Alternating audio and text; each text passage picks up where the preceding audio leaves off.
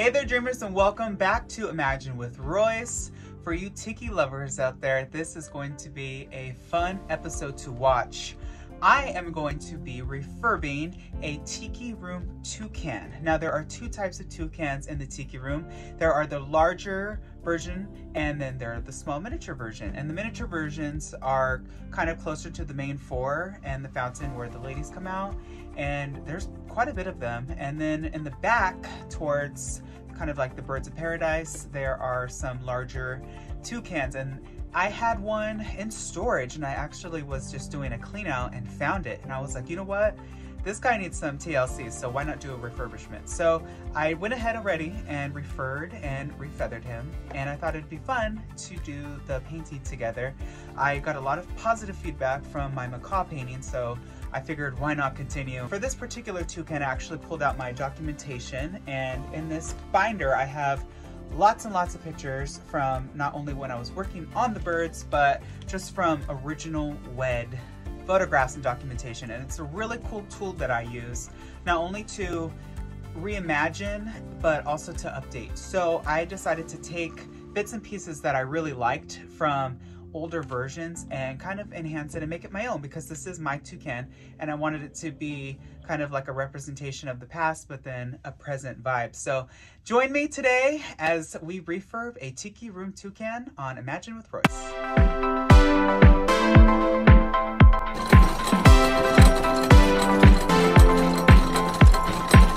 So I decided to go with this bird right here. I love the stripes on the beak for this particular toucan. So I decided to use that as my inspiration, but of course make it my own. This toucan with the stripes on the beak kind of reminds me of the toucan from the Fruit Loops logo. So it's really fun. So let's get started.